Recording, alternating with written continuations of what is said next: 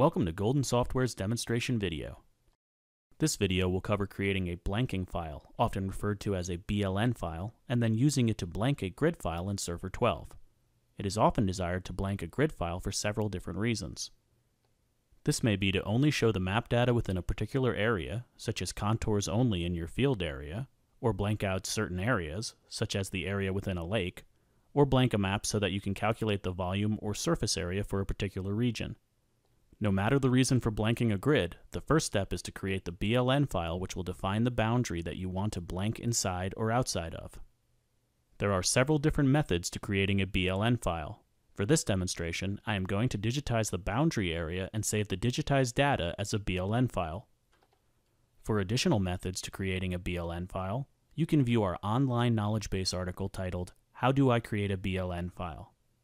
The first step is to create a contour map.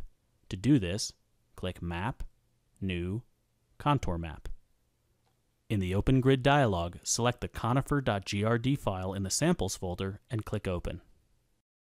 The contour map is displayed with data for the entire area. However, let's say that you just wanted to display the contours in the center of the map. To digitize the boundary, right-click on the map and select Digitize. Notice the cursor changes to a crosshair symbol indicating that we are in digitize mode. You can digitize the boundary by clicking on the map in a clockwise or counterclockwise direction. It is important to digitize the boundary points in order and not jump from one location to the next. Notice when I click on the map, the XYZ coordinate of the point is displayed in the Digitized Coordinates dialog. As I click on the rest of the points for the boundary, notice how they are added to the Digitized Coordinates dialog.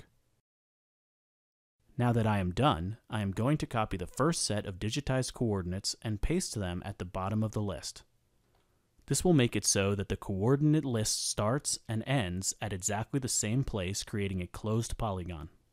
Now, to save the digitized points as a BLN file, click File, Save As. In the Save As dialog, use the default Save As type, which is a BLN, and click Save. Close out of the Digitized Coordinates dialog. Notice the cursor is still displaying a crosshair, which means we are still in digitized mode. To exit, press the Escape key on the keyboard. The cursor returns back to normal. The BLN file that we just created can be opened in a Surfer worksheet so that we can verify the contents. To do this, click File, Open. In the Open dialog, select digitize.bln and click Open. The BLN file contains a header row. The first value in column A is the number of points listed below that make up the boundary. The value in column B is the blanking flag. A blanking flag equal to 1 tells Surfer to blank inside the boundary, and a 0 tells Surfer to blank outside the boundary. I want to blank outside the defined boundary, so I'm going to change the blanking flag to 0 and click File, Save to save the changes, and then close the worksheet. Another way to verify the BLN file is correct is to load it in as a base map. Although this method is optional, it is an efficient way to confirm that the BLN file is in the right format and location. To do this, in the Object Manager, select the Map object. Click Map, Add, Base Layer. In the Open dialog, select the BLN file and click Open. The polygon defined in the BLN file is overlain on the contour map.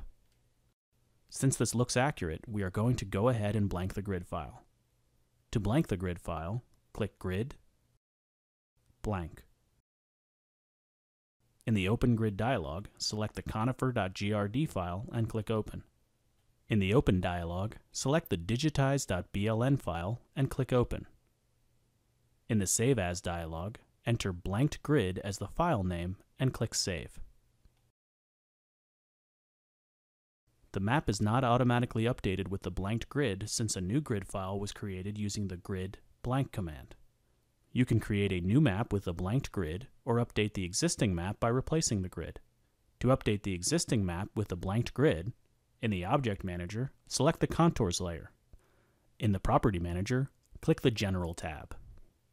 Click the Open Grid button to the right of the grid file. In the Open Grid dialog, select the blanked grid.grd file and click Open. You can now see that the grid is blanked outside the area defined by the BLN file. This concludes the overview of creating a BLN file and blanking a grid in Surfer 12. If you have any questions, please feel free to contact Golden Software.